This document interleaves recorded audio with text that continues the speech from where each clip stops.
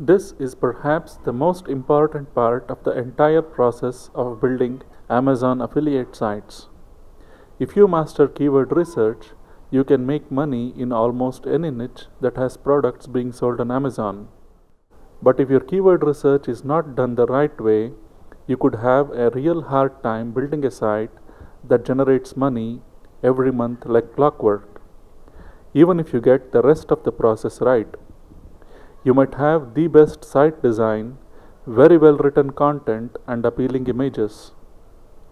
You could even be getting a good amount of traffic. But if you are targeting the wrong keyword, your site will not make money. That's right.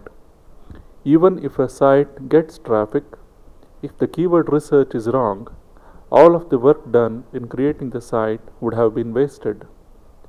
On the other hand, your site may not have the best design, the content may not be the best, but if you target the right kind of keywords, chances are your site will make money every month. That's not to say site design is not important or that you do not need to invest in high quality content. It's essential that you have a well designed site that has lots of high quality content. All this means is keyword research is very, very, very important. Keyword research can really make or break a site. It's that important. Nothing else is more important than keyword research.